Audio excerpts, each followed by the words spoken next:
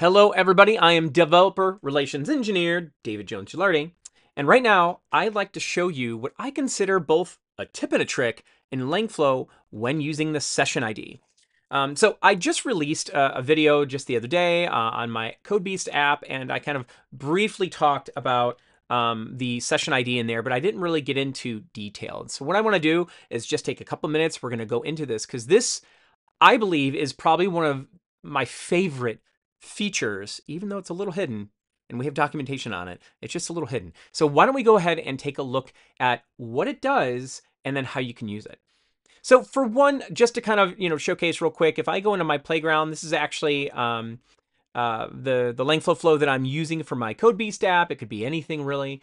But notice here on the left-hand side, notice how I have all of these unique names. Also notice how for me, there's all of this history, all this message history, but maybe for somebody else, there's something else, right? You can see each individual user here has their own session information. And so you can see that that's the session ID that I'm talking about. But then how do you use this, right? Now, to be clear, in my particular app, instead of using like a generated UUID or something within my app, I am actually using these GitHub handles. It really depends on your particular need.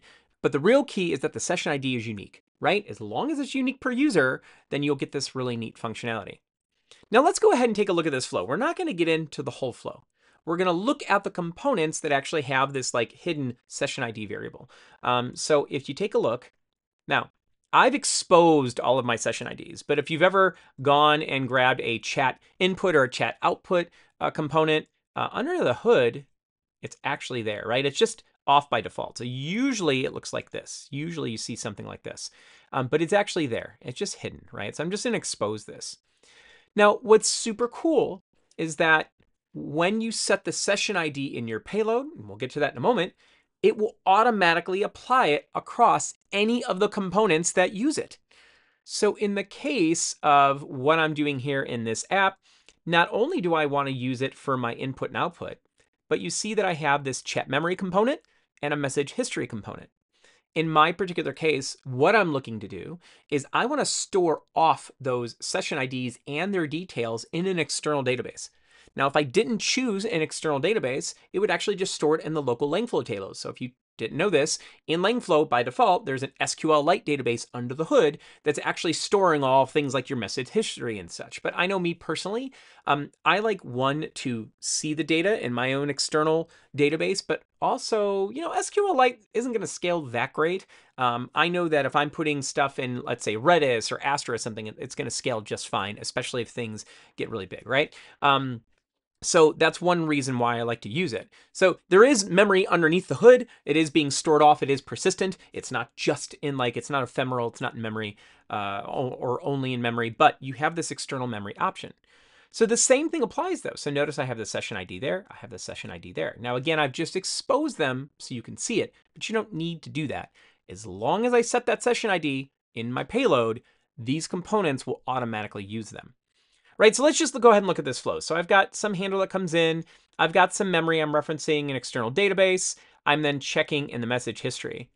If we go all the way to the end, you'll see I have my chat output with the session ID, but the real key one here is that message store component because it also has it. So if I now start storing messages per a session ID, then they will automatically, when hooked up to the chat memory component, will automatically start persisting that data. So now you can see that for every one of these, I have individual session IDs, and then I have the data that I'm storing off. Now, in my particular case, I'm actually just using this to store the output. You could do the whole chat history if you wanted. I'm not doing that in this particular case because I don't need that.